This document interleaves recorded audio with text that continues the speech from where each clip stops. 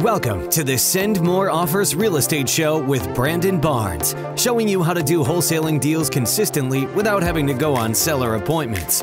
Learn the key tips and strategies that Brandon's students use to find deeply discounted properties that are pennies on the dollar, all while avoiding wear and tear on their vehicle, body, and freedom. Whether you're looking for your first deal or your next deal, it's time to send more offers with your host, Brandon Barnes.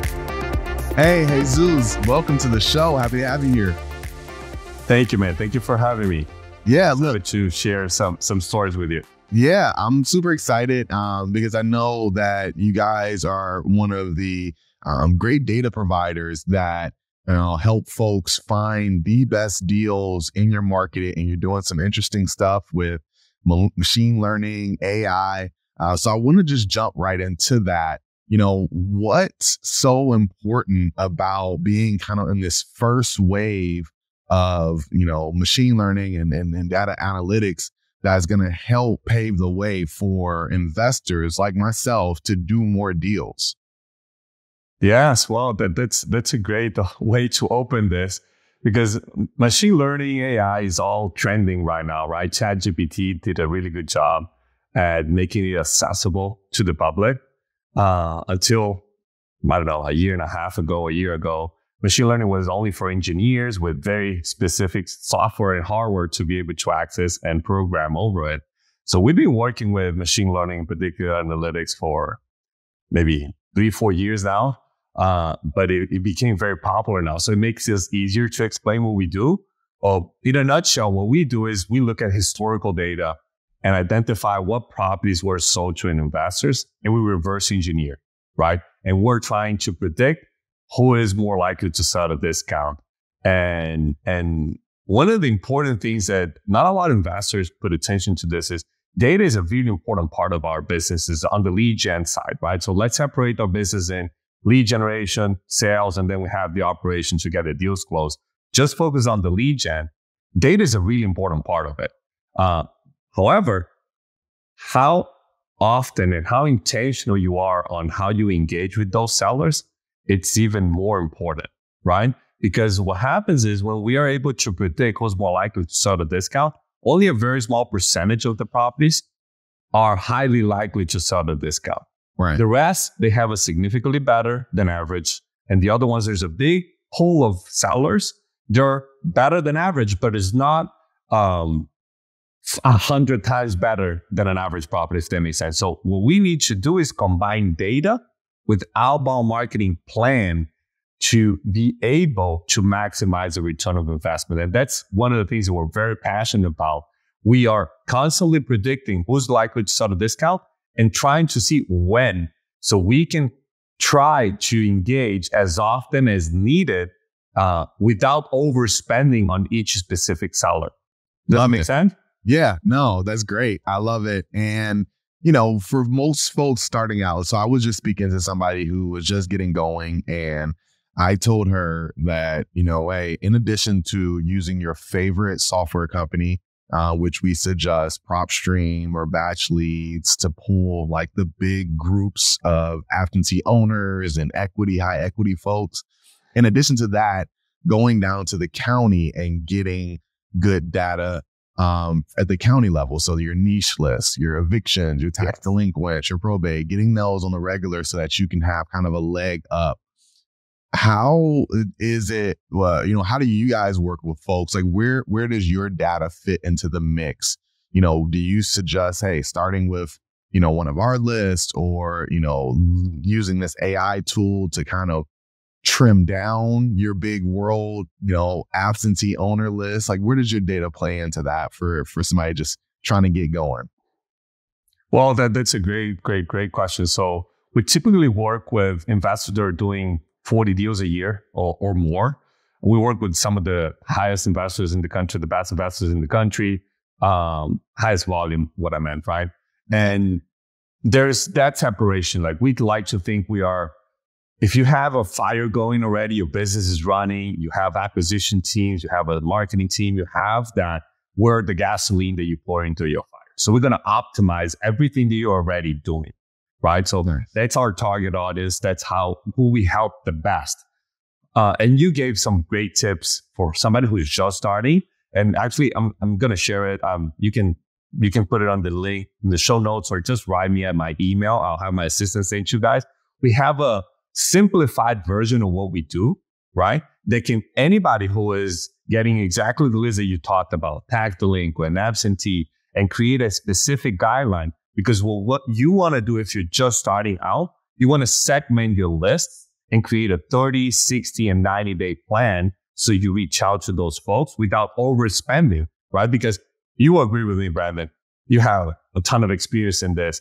A pre-foreclosure owner does not have the same needs as a high equity owner, right? Just giving a very simple example, but it's so true, because a pre-foreclosure owner, they have to sell or something else is going to happen to their life. If they don't sell, they're either going to lose the house or they have to pay the mortgage. If they don't have money, they have to sell, right? A high equity owner, maybe something is going on in there. And obviously, it's a good opportunity for us as investors. However, the timing of those sellers is completely different. What we encourage our users to do is take that data. We segment the data in a 30, 60, 90-day brackets, so they can create a marketing plan and go after them. So the properties are extremely likely to sell at a discount. We put them in a 30-day, so they get a postcard every month. They get very aggressive cold calling and 2 times a month text messaging. But the people who are in the 90-day sequence, they get a postcard every 90 days, a call every 90 days, and a text every 90 days, because they don't need that many touch points in order to convert, not in this part of their journey, if that makes sense. Wow. Awesome. And just for people that, say maybe they're not using your data, but I definitely want to encourage folks to check the show notes and get the freebie that Jesus is offering to create your own marketing plan. But give folks the parameters of like why they fall into those buckets. Is it just that the folks that are having the bleeding need, like they just filed eviction, they're just going through pre-foreclosures, those are the folks that are on the 30-day regular touches, and then the 90-day is more so just absentee owner? Is that kind of how you break it up? Yeah, so there's more layers to that. I mean, this is a simplified version, right? Like we use some advanced, we use millions of data points to try to predict further. We obviously take all these niche lists as a part of our data points, and they have an important component of our modeling is based on the stress or motivation, right? What happens is if somebody needs to sell versus they might want to sell, or the house might be in a bad condition, there's different needs. So your messaging is different, right? Your urgency on how often you engage with them is different too. So that's kind of what the approach. Imagine if you had a lead calling you and say, hey man, my mom just passed away. I can't deal with the house. I live out of state. I need to sell in a month. I don't want to move there. I don't want to do anything. And somebody else another seller calls you on a lead, right? And calls you and say, hey man, just tell me your offer. Just want to know how much you're going to offer. Who are you going to follow up with more often? Right. Most likely the first one. All right. Right? The second one, you're probably going to lose it, put it as a co-lead in your system. We try to take the same approach on the prospect level. If we have the data, so that's why data is so important, because once you have the data, you can make decisions on that level. Got it. Love it. Love it. And so what do you think is working really well right now? Like, have you seen any changes in the market, or is it the same thing that was working a few years ago is working well for your clients now? They're still kind of processing leads the same way. What are you seeing right now? What I'm seeing is the segmentation, what we call tactics. Like for us, we break down lead generation in 3 aspects. One is the data, right? Which we can provide, and we have a guide. We'll share the guide that we have for you to break down your data if you're earlier before you can join us. Then the second part is the strategy, right? How often you engage with them. And the third one is tactics.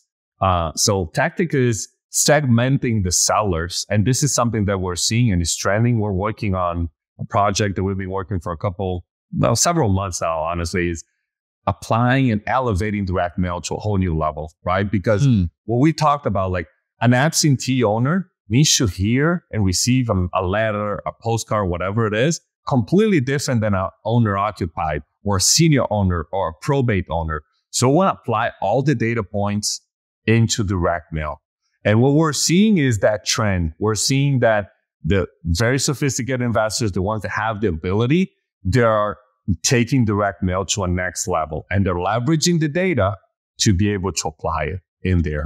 I'll give you an example. The check letter is really hot right now. That's like a specific one that everybody is using.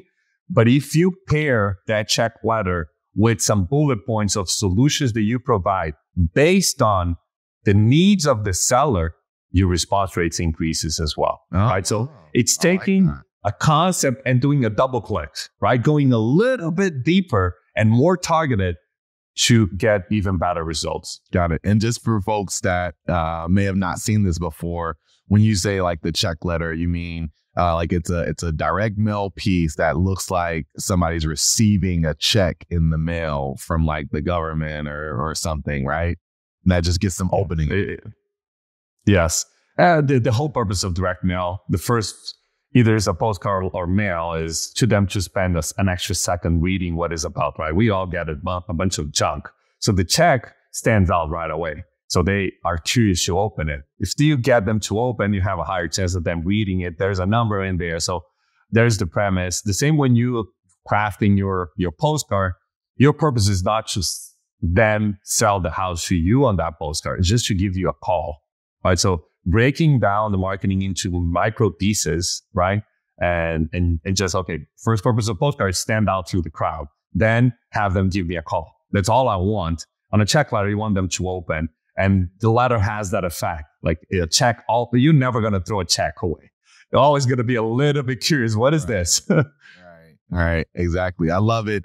There's people that are out there saying right now, I think I saw an email from Chris Chico, who's like one of the OGs in this game. And he sent out an email. It's probably clickbait, but mentioning that cold calling and text messaging is dead, right? Because of the federal regulations.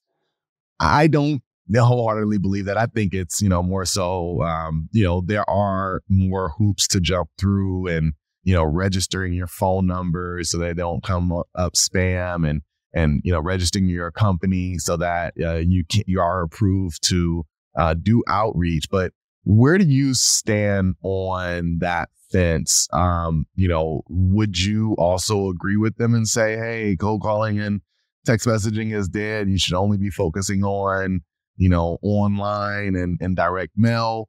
What are you saying as far as that goes? So first off, I live 20 minutes away from Chris Chico. He's a buddy. I love him.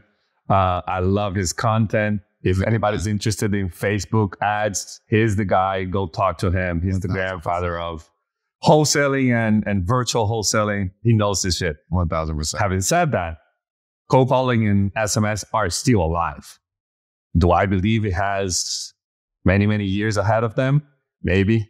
Not as we know it today, right? Like back in the day when we started texting was 2017, we would get 35% response rate. Like every 1,000 messages or less, we would get a contract. Now it's not the same, right? Like now you're fighting with the carriers.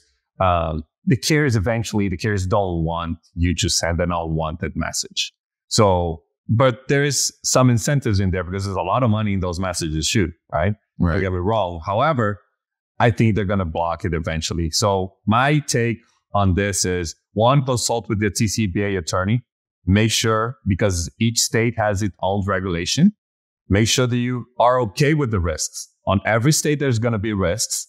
Just make sure that you're okay with the risk and you know what the consequences are, and make an educated decision and ride the wave as long as you can. That's it. Cold calling, texting are great marketing channels. The disadvantage of texting and cold calling is it requires you to either train your VAs a lot to get you a decent lead, because if not, you're going to be overwhelmed, right? Like, to give some benchmarks, if you do PPC, you got to get a deal out of 15 leads or so from a web form, right? If you're doing cold calling and texting, if you're not doing it right, you can be 150 leads per contract. I think the national average is around 100, right? So think about that's 149 no's to get one yes. Right. And people that you have to follow up and put it in your funnel. So a lot of, especially beginners, and I encourage them because it's a great way to get your feet wet and try and have conversations. However, it is very time consuming. It requires a lot of good processes. You should do it right and at scale. Yeah. So I'm a firm believer that you should do as many marketing channels. So let me premise this. If you're a seasoned investor, you should do as many marketing channels as possible because marketing channels goes up and down. Right. You need to be consistent with them. Once one goes up, the other one goes down. Like direct mail right now, it's going up because there's more challenges on cold calling and texting. So direct mail is picking up response again. So it's seasons of direct mail on any marketing channel. For a not so seasoned investor, somebody's trying to get into the game, I would say get one marketing channel at a time. Right. Yeah. So it's a different advice based on where you are in your journey. Yeah, I love it. Just to give people some advice, when you say doing text messaging or cold calling right, what do you mean? And I'll preface that with, some of the things that I talk about, and it might be helpful for you to speak more about the SMS, but with cold calling, right? The intro is everything, aside from all the regulations and making sure your call gets through without spam likely popping up.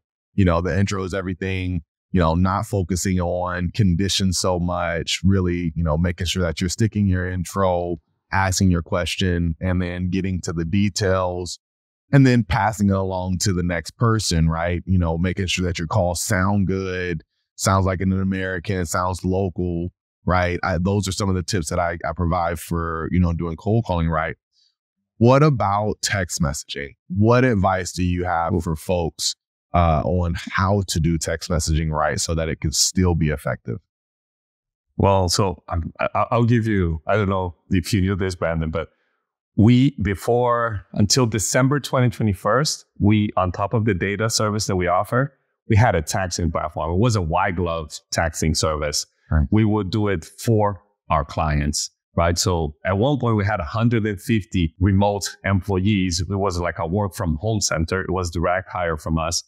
And we sent in 3.5 years spam over 2 billion of text and cold calls. Wow.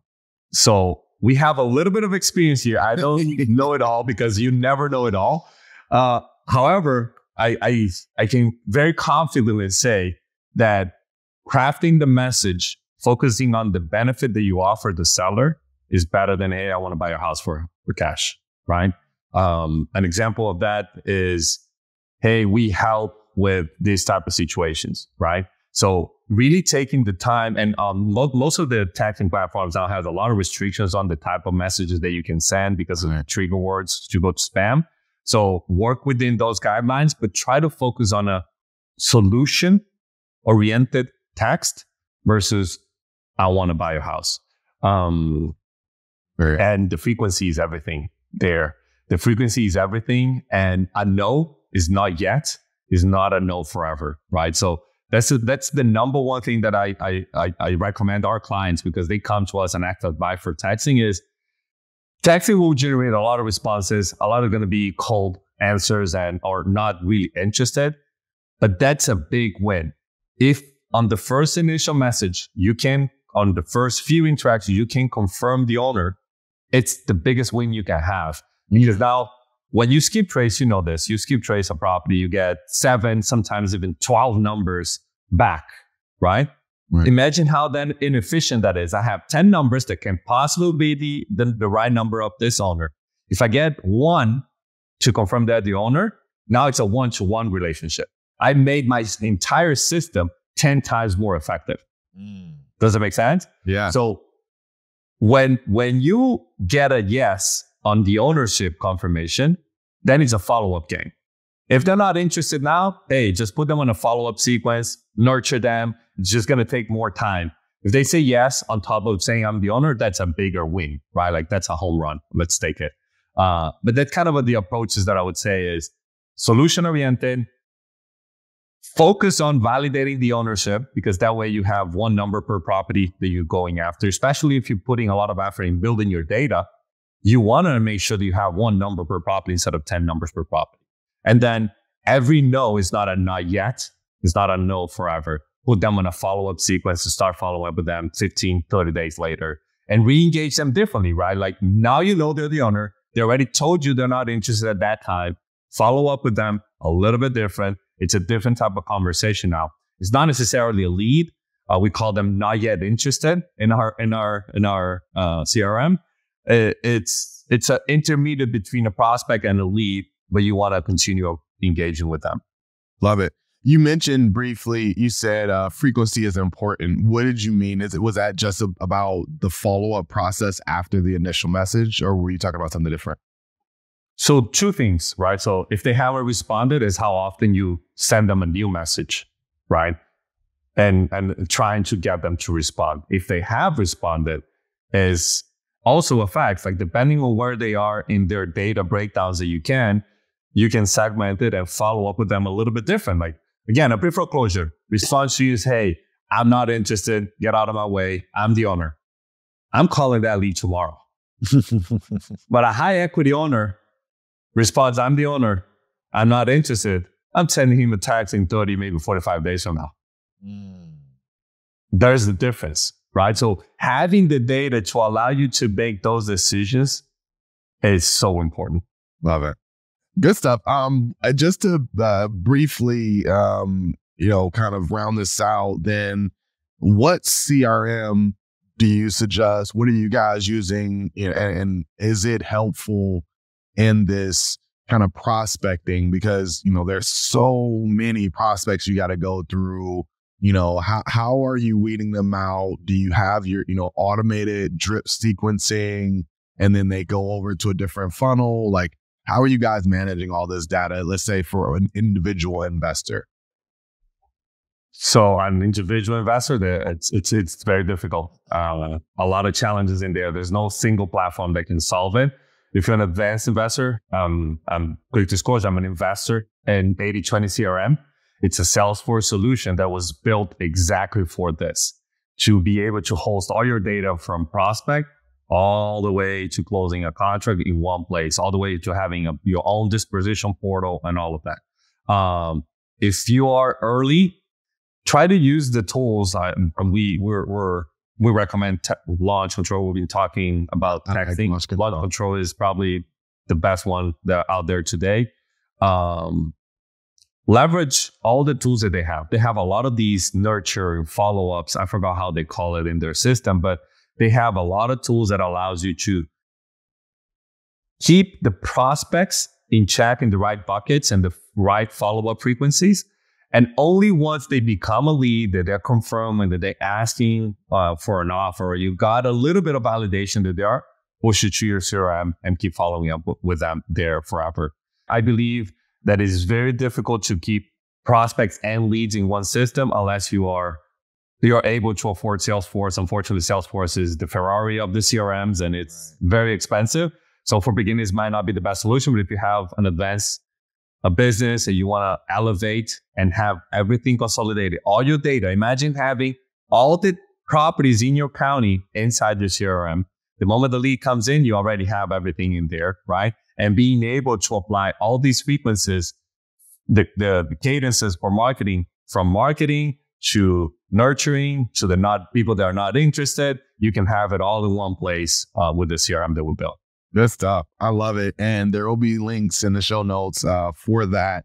And even if, on my website, there is a affiliate link for a discount on your Launch Control. Awesome, man. Look, I'm sure, we have this segment. It's called Deal Diaries, and we like to break down, some of the most interesting deals, craziest stories, biggest deals.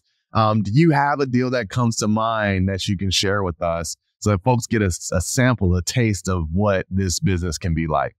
I'll share one of our biggest lessons and one of our biggest deals. It was our second off-market deal because when I started back in 2017, the MLS was really hot. So our first 3 deals we did off the MLS. That's a whole other story. But we were very fortunate. We got 3 deals right away. And then we realized really quickly the MLS spreads were really thin, like $3,000, $5,000. It was thin for our market here in Miami. It was small margins. So we started doing off-market. And with my background, we didn't have our data service at the moment, right? So we went, what you said at the beginning of the show, we went to county records. So I didn't want to have the same data everybody else was getting, because that would mean that I would get, at most, the results everybody else was getting. Right. And we wanted to separate it. So I come from a data background. I study electrical engineer. So we downloaded the entire data set from the county.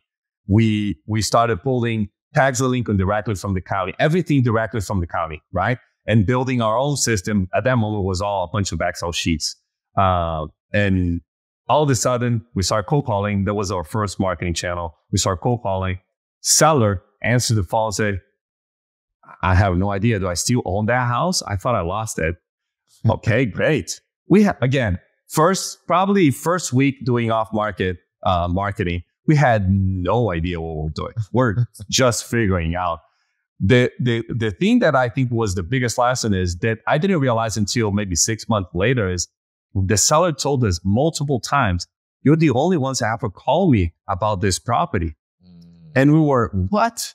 Like, this property was on a divorce list, tax delinquent list, pre-foreclosure. Like, he thought he lost his house in foreclosure. Oh. The bank couldn't foreclose on the property, so he moved away. The house was abandoned. There was a nightmare in there, right? But what's surprising to me that nobody else was talking to that seller. Right. And the part of this is when it ties the ball on how important data is and having the right data. That 6 months later, we started doing like a deal review and try to understand how we got it. And we always remember of this deal. We did, I think it was $85,000 on our second off market deal. It was like, oh my God, this is so easy. It's not, by the way, guys. Anybody trying this, we got very fortunate. But what we learned is that property wasn't on everybody's list because it had a bunch of unknown filters. What I mean by this is, on county records, it had no bedrooms, it had no year built, and it didn't have the last sell date. So when a regular investor goes in and try to buy a list, those are typical filters that you do, right? You don't want properties that sold in the last 15 years or 10 years. You don't want properties built recently. But by applying those filters on any of the data tools that you have out there, you're going to miss on all these unknown. And what we learned, now that we have a data company, we own the data for the entire country. We know 20 to 40%, depending on the market that you are, is unknown. What I mean by that is, if you buy data from a regular list source, all the other data vendors that you buy a subscription and you can download data, you are most likely missing on 20 to 40% of the data set. And there is still some properties that we call hidden gems because they could be on everybody's list, but they're on nobody's list. So you have virtually no competition. And that's the only reason why I think we closed that deal. We had so many issues in the transaction of that. Like, I remember my partner, last minute, the seller was at the closing table. We had a buyer, so we were double closing on the deal. The buyer was kind of delaying the wire. So we had the seller waiting and the closing. He was really upset. And he said, I'm only closing with you guys because you're the only ones who ever contacted me. Like, until the last day, he made us know they were the only ones. And that's the only reason why he closed with us. That's funny. That is wild. Yes. And so this particular house, once you got it and you sent it out, you already had, amazing spread. Did you know how much it was worth? Like, how were you able to get such a great margin on that particular deal? So we had a lot of things that we had to pay. I think the seller netted like $10,000. The property was worth, I think we sold for like 130, but there were some back taxes. There were some other things that we had to pay off that. So we only made like the spread wasn't 100 and something was like 80, 84, 85, something along those lines. We didn't know also the price point. Like, I think we offered at $99,000. And actually, in Miami, there is a lot of co-wholesalers. So a co-wholesaler marked it up at $115, and we got an offer over asking price, and that's why we sold for 120 something. That's amazing. Figuring out prices is a science as well, right? Like, it is tricky. And over the years, we have merged we try to price it higher than we think it is, and say send your best. Highest and best, and we sell for highest and best now. Good stuff. Last thing, real quick, is just with that unknown territory, I know that there are selections like in PropStream that you can select, some, unknown equity and unknown stuff. Are you guys still, pulling or providing an unknown list based on the pre-selections from the list companies, or are you just gathering every property in the county and seeing what's not, discussed or what's not listed in some of these other software services? So that's a great question. So I believe PropStream has some unknowns, but a lot of them are not. Like, try to buy unknown last sale date. Try to buy unknown bedrooms. You won't find a filter for unknown bedrooms, right? Because it's a blank or a zero. So, and another thing to note is real estate is not digital yet. So every real estate transaction goes through somebody manually typing mortgage information. And I gave you these examples, but there are hundreds of data points that could be unknown that we use to build the list. So we do what we call a microscopic human review. So we have hundreds of columns on properties. There's over 700 columns from demographics, from properties, mortgages, all the information. I think it's thousands of columns. So all the ones that are really important that we use in our models, we do a microscopic human review, right? So where we go literally and see all the possible parameters and standardize it and fix it. You will be surprised how many properties have an E on bedroom count instead of a 3. Wow. Some vendors figured out and solve it, but in the raw data, you will find an E on bedroom sometimes, right? Or the year built, instead of being 4 digits, it's a year, a month, and a day. And that gets out of the data parameters, right? So we do a lot. Like, I think that's one of our magics or our really proprietary things is we take our time to process data and try to standardize as much as we can and identify all the unknowns as possible. So in our service, we deliver a monthly list per marketing channel, right? So you get one list for your direct mail, one list for cold call, one list for SMS. They are different between each other. They're always different from one month to the other. And we segment the ones that are hidden gems in there. So you know that you have virtually no competition or less competition, most likely. Love it. In some markets, zero competition. We'll still see that. Good stuff. Well, yeah, folks, you guys will definitely be able to check out the show notes to, connect and find more, opportunities to work with Jesus and his team for great data just like this. Look, I can't let you go without putting you through the lightning round. Are you ready for that? I'll try. All right, let's do it. Cool. So look, I have a series of rapid fire questions for you. You don't know the question, I don't know your answer. So just say the very first thing that comes to your mind. What's one book that's been instrumental to your growth as a real estate investor? I'll say the most recent one, obviously Rich Dad Poor Dad got me into real estate, but the most important one today is one that is not very popular. It's called the core value equation. So it's about building your business and be core value driven on every decision that you make. It's an amazing, phenomenal book. Yeah, I like that. I like that a lot. If you could have drinks or coffee with any one person, dead or alive, who would it be and why? Oh, that's a great question. It will be outside of business. It will be Ayrton Senna, the Formula One driver. He was my hero growing up. I always watched the Formula One and I look up to him, and I didn't get a chance to see as I grew older. Yeah. Say his name one more time. Ayrton Senna. I don't know how to say that in English. He's a Brazilian. He was the GOAT of Formula One back in the 90s, 80s and 90s. Love it. What's your best advice for someone looking to do their very first deal? Know your market better than anybody else. And that goes from understanding where the pre-foreclosures are filed, where the probates are filed, and learn how to talk to those people. Learn how the pre-foreclosure process is in your market, right?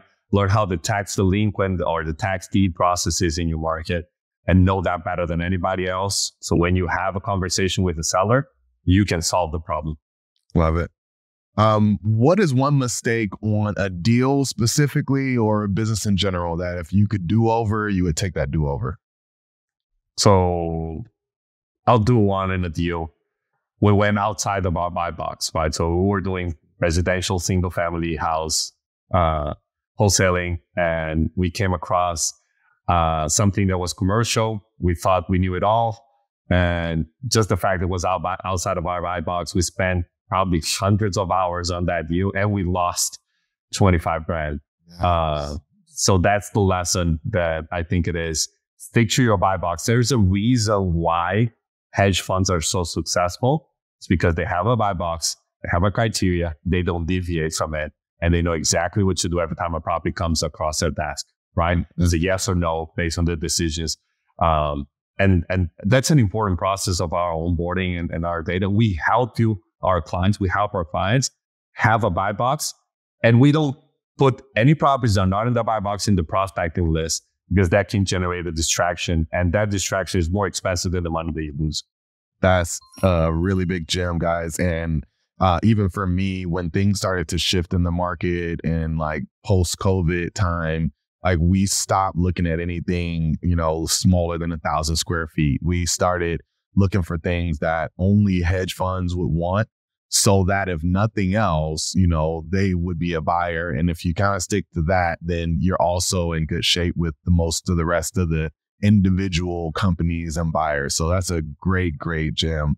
Well, and let me add something real quick to that. Like you nailed it, because not only that, you cannot, like, people don't put numbers for the amount of dollars they spend on properties they don't want to buy. They don't have a buyer for it. They don't want to flip it, right? So having a strong buy box from the beginning not only will save you time on your marketing, that's a lot, by the way. It's hundreds of thousands of dollars that you can save by having a strong, but also it will save time from your team, time from you to problem solve.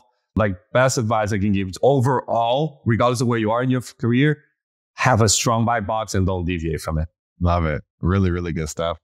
What is the financial goal for your real estate investing company for this calendar year? And I know that's not your primary business. So if you guys are just still doing deals, like, what does that look like? What are you trying to do for the year?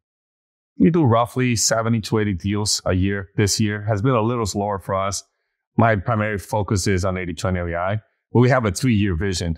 We keep our wholesale business mainly to continue building wealth and keeping some deals that we see that we know will super appreciate or buy really deep.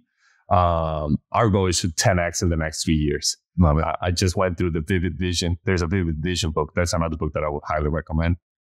And we went through that, and we have a 3-year plan, and this is what we're going to do. And we're going to 10x our rentals. We're going to 10x our 80/20 REI business. And that's what we are. Good stuff.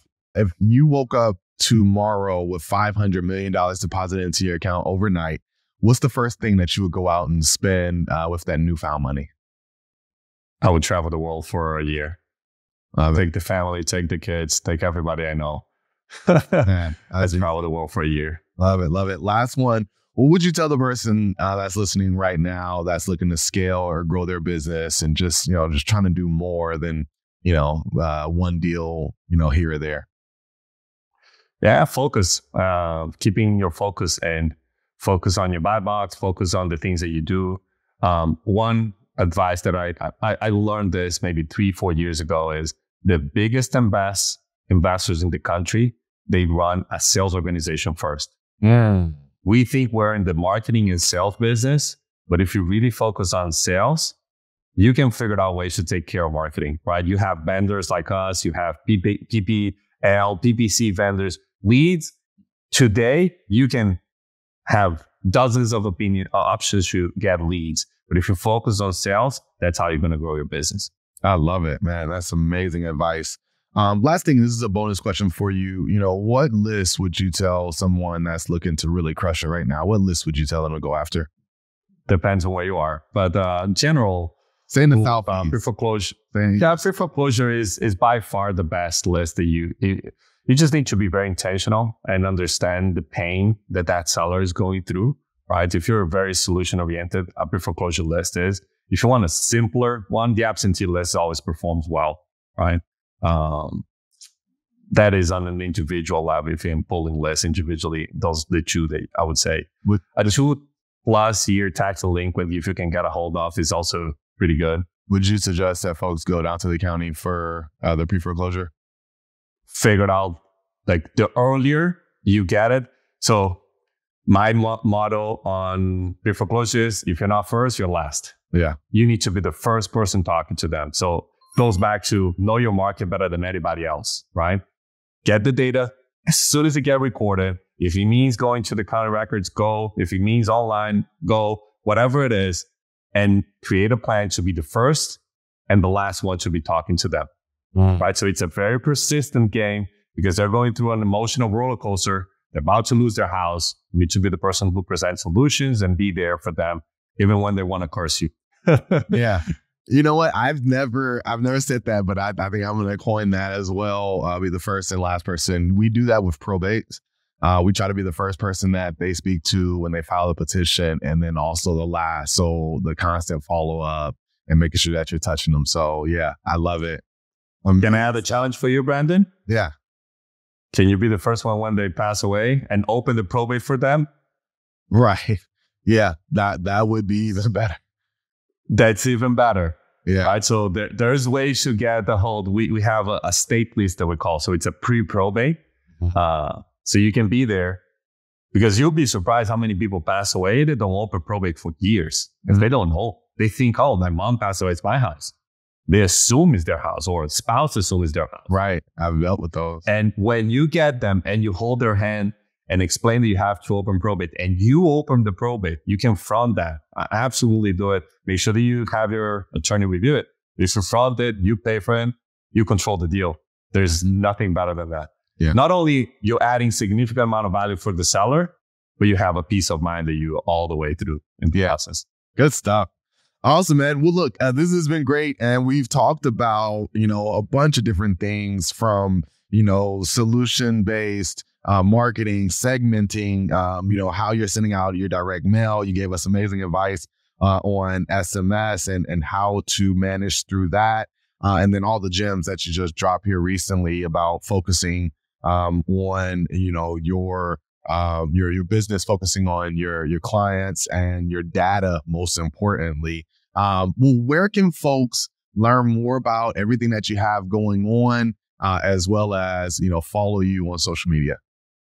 Yeah, we'll put my in the show notes, but I'm not super active as a person on social media. Our companies are. Mine is first name, last name, Jesus Toledo, number 23 on Instagram and Facebook. Our businesses, if you're interested in taking your data to the whole new level, 8020rei.com. If you're interested in taking your CRM to a whole new level, 8020crm.com. I would love to connect with you guys. We have a team there to support you. Good stuff. And as always, folks, head over to Send More Offers while you're at it. There's nothing there for sale, just a bunch of great information, show notes, and a way to connect with me at sendmoreoffers.com. Can't wait to see you over there. Jesus, this has been great, man. I'm going to keep following your journey and hope to work together more, going forward. So this has been great, man. I really appreciate it. I really appreciate the time, man. This was a great interview, man. You're good at this. I didn't realize how good you were by listening to the podcast until I joined here. So yeah, thank you for that. Keep crushing on your podcast. Awesome. I appreciate it, guys. As always, send more offers, do more deals. Until next time, peace. That's all for this episode of the Send More Offers Real Estate Show with Brandon Barnes. But we know you're craving more knowledge to get yourself ready for that next deal. To schedule a call with Brandon to learn more about how to do deals consistently without seller appointments in a repeatable way, be sure to visit us at sendmoreoffers.com. And be sure to tune in for the next episode of the Send More Offers Real Estate Show.